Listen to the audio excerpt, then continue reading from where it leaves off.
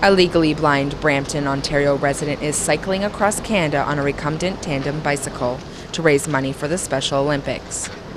Richard Holloway is making the trip with his wife Anna, nephew Aaron Matthews, and friend Don Simmons. We're doing it to bring awareness that just because you have a disability doesn't mean you can't do things that you dream of. And our goal is Pedal for Medals means to pedal. We're pedaling to raise money so athletes can win medals. Holloway said the trip has been grueling at times. There are days where we've ridden over 170 kilometers, 160 kilometers.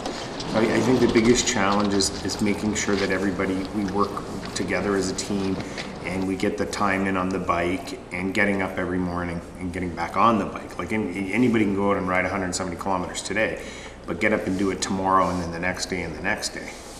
21-year-old Matthews, who cycles at the front of the bike, said he sees the trip as an adventure.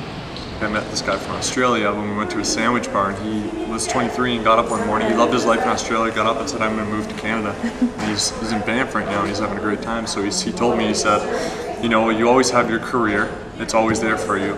And so before you jump into that, have a good time when you're young and, travel. Holloway is collecting pledges on his website at www.blindguybiking.com. All the money raised will be given to Special Olympics organizations in the region where it was originally donated.